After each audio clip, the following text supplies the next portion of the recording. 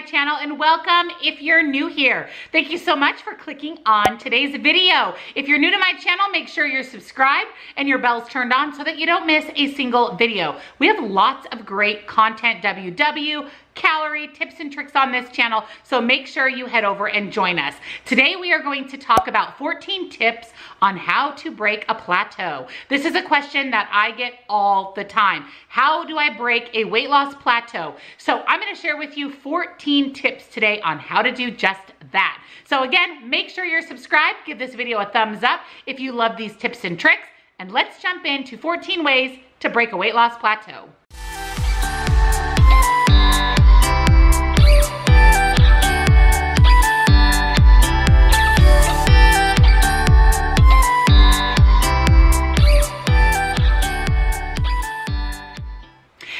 Throughout our weight loss journey, our healthy lifestyle journey, it is bound and determined that we are going to hit a plateau. Now, this could be at the beginning of our journey, it could be midway, it could be at the very end, but it is bound and determined to happen.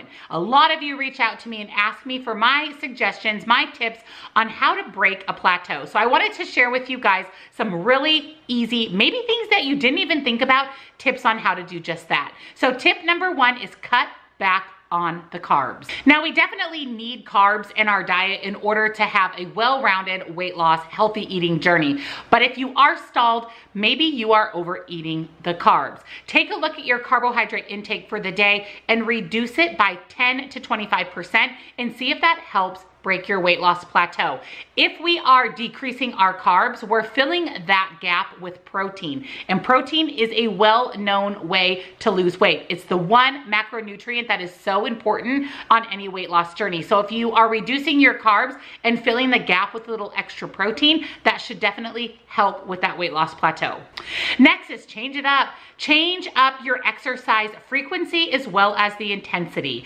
Our bodies get comfortable. And if we're doing the same exercise routine or the same exercises at the gym or the same classes at the gym over and over again, after 4 to 6 weeks, our body gets used to it and we're not going to get the fat burn, the metabolic increase. We're not going to see the results from those exercises after that 4 to 6 week mark. So it's important to change up the exercises that you're doing. Add additional weight, add additional reps, completely take out one exercise and add in a new exercise.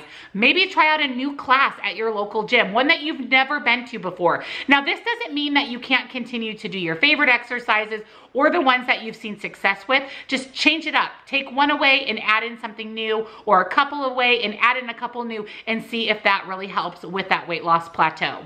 Also, make sure that you are incorporating a resistance training program as well. Make sure that you're lifting some weights, taking advantage of the machines at your local gym. Make sure that you are adding some strength training to your workout as well. It's important to do cardio, but it is even more important when it comes to reshaping and firming up and breaking plateaus to add in some type of strength training.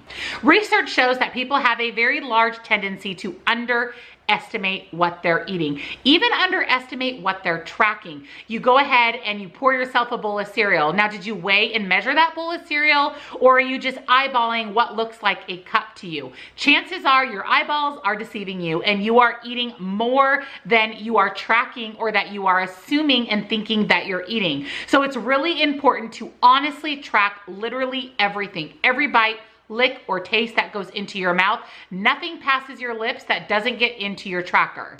Also, taking a good look at tracking calories and macronutrients can help break that plateau as well. Maybe you are eating way more carbs than you should. Maybe you're eating more sugar. Maybe you're not getting in enough protein and fiber. So double tracking or just tracking your calories and macros for a week or two will give you valuable insight into your weight loss journey and whether or not that is hindering your weight loss and causing you to plateau. Just make sure that you're honestly tracking your food and literally everything that goes into your mouth, because we grossly underestimate what we're eating. In fact, there was a study that was done in 2010 that showed that people believed that they ate 1,200 calories a day, but when they actually tracked everything they ate, it was at least double that. So that will definitely not only cause a plateau, but could even cause a little bit of a weight gain. Number 4 is don't skimp on the protein. Eat the protein, my friends. Protein, protein, protein. Like I mentioned, that is the #1 macronutrient that contributes to weight loss.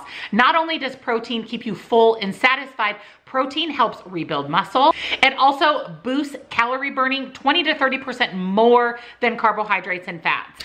The standard American diet should consist of about 30 to 35% of your daily caloric intake of protein. Now for me, you guys know that I follow Jordan Syatt's approach. I'll go ahead and link Jordan's channel down below for you, where I actually take my goal weight times 0.7 to determine my protein goal for the day. Now when I am tracking, I am 100% looking at calories, protein, and points.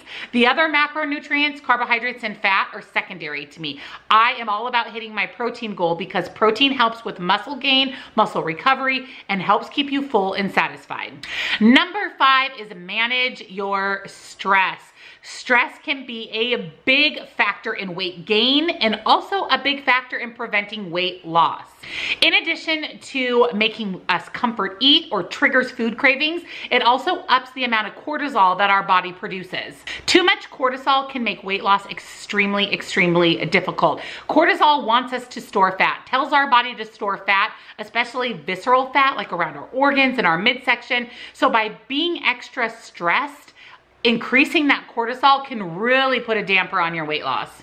So make sure that if you are feeling overly stressed out, that you are doing things that help eliminate that stress, taking deep breaths, putting yourself in a happy place, going on a walk. Exercise really helps reduce stress because it puts our mind onto other things.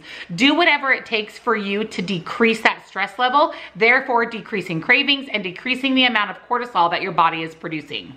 #6 is trying intermittent fasting. Now we've all heard about intermittent fasting. Basically what this is, in a nutshell, is you allow yourself a set eating window in a day, say 8 to 10 hours. The rest of the 24-hour period you are fasting, which means that you are not eating. For me, I don't implement intermittent fasting. It's just not something that I've chosen to put into my lifestyle.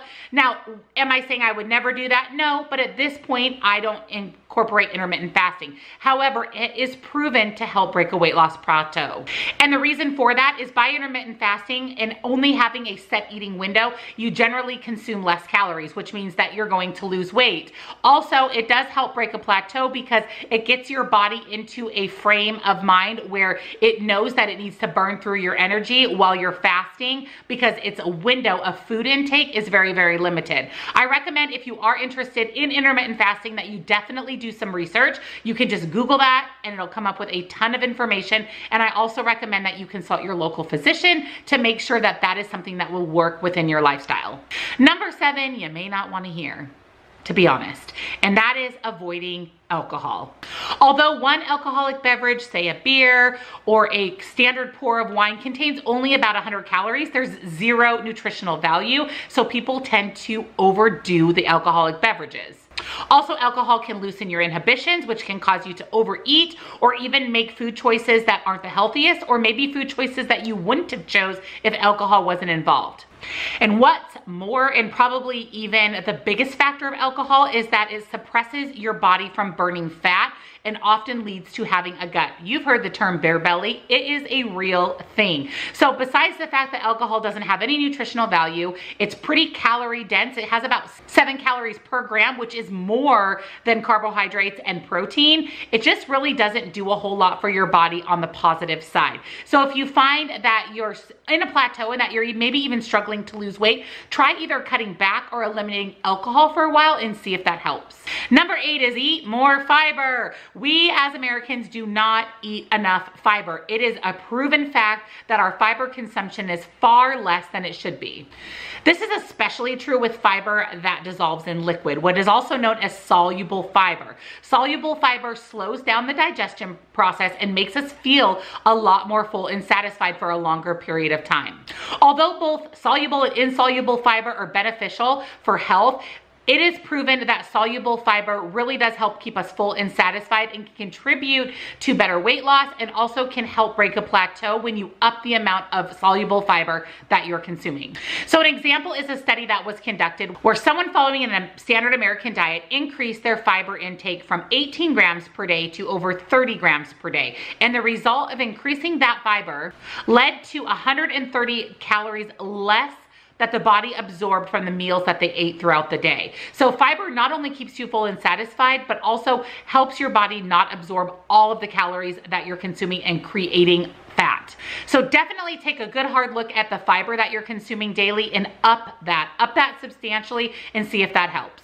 Number 9 is focus your fluids on water, coffee, and tea. Try to avoid sugary beverages, things such as regular pop, even diet pop and diet drinks like the diet ices and the vitamin waters of the world contain artificial sweeteners that your body really doesn't always know how to process and what to do with. That can also lead you to crave real sugar and other sugary items. So make your fluid intake focus number 1 on water, black coffee, and unsweetened tea. Coffee and tea both contain caffeine, which has shown to increase fat burning and boost your metabolic rate by up to 13%. So caffeine isn't a bad thing in moderation, and by drinking coffee and tea and having those be the basis of the fluids that you're taking alongside water, that little bit of caffeine will definitely have some health benefits. And as we know, green tea has a lot of health benefits. There were some studies that were done that show that by consuming green tea, it helps with fat burning up to 17%. Now, whether this is true or not, who knows? There's conflicting information. But again, by consuming a lot of water, moderation of coffee and tea, you're going to see some benefits. You're going to stay hydrated, and by drinking water, it fills our belly so that we're not wanting to lean towards food. Number 10 is spread your protein out throughout the day. So it's not just all about how much protein you consume in a day, it's when and how much per meal of protein you're consuming within the day. Making sure that you're consuming protein with every meal allows your body to have TEF. TEF stands for thermic effect of food, which basically means that it increases your metabolism by consuming protein. Also, by consuming protein with every meal, it's beneficial for weight loss as well as muscle retention. So it's important to make sure that all of your meals, breakfast, lunch, dinner, and snacks all contain protein. It is recommended that you consume at least 20 to 30 grams of protein per meal for your main 3 meals of the day, and then fill the gaps in with snacks with your remaining protein, your goal for the day, and make sure that by the end of the day that you can check off whatever goal you've set for yourself as far as protein. You can check that off, and also be confident in knowing that you ate protein with every meal. So if you're going to have crackers for a snack, pair that with some type of protein, like maybe a slice of cheese, a cheese stick, some cottage cheese, some yogurt. You get the drift. Just make sure that you have protein with every meal. Number 11 is get plenty of sleep. It is so important that you are sleeping enough, not only when you're in weight loss, but also when you are at a plateau. In fact, not getting enough sleep is one of the leading contributors of a stall in your weight loss. Not getting enough sleep can lower your metabolic rate and drive the hormones in your body that trigger us to be cravey and snacky and to overeat. One study shows that healthy adults who only slept 4 to 5 hours per night actually decrease their resting metabolic rate by 2.6%.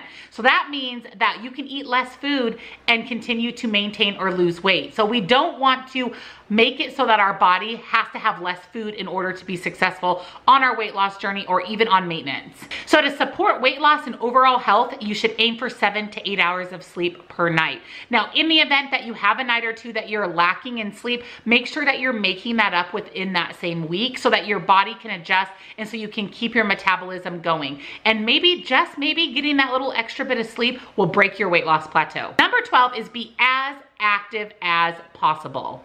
Although working out is important, there's a lot of factors throughout your day that can influence whether or not you lose weight, maintain weight, or get on a weight loss plateau.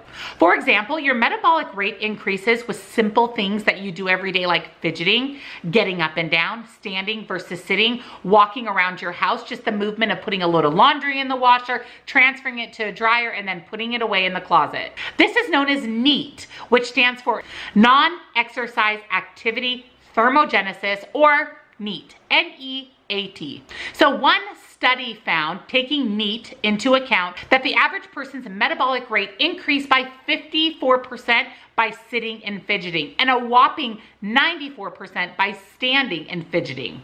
One really simple way to increase your NEAT is to stand more than you're sitting. That's why they have things like standing desks and exercise ball chairs, because that little bit of extra movement throughout the day, or just standing versus sitting, will really help contribute to a higher NEAT. Another study found that someone who stands versus sits the last few hours of their workday burned an additional 200 calories more than the person who sat at their desk that last few hours of their workday. So really focus on increasing your non-exercise daily activity. Spend a little extra time standing versus sitting and you're going to see some results. Number 13 is eat veggies with every meal. So this goes hand in hand with eating protein with every meal. Vegetables are the ideal food for weight loss. They are generally low in calories and carbohydrates, but they are high in fiber and the other nutrients that our body needs. Studies have shown that diets high in vegetables definitely contributed to higher success of weight loss, higher success of maintenance, and less likely to be on a weight loss plateau. So make sure that you're incorporating a little bit of veg with every single meal. Pop a little bit of spinach into your eggs or your omelet for breakfast. Make sure that you're having a side of vegetables with lunch and dinner, and maybe even incorporating some vegetables into a snack, some carrots with some dip or some hummus. Just make sure that you're mindfully consuming vegetables with every meal. And number 14 is my favorite, my holy grail, and that is do not rely on the scale alone. Do not let that box dictate your life. Rather than weight loss, your goal is actually fat loss. Thank you, Jordan Syatt, for reinforcing this.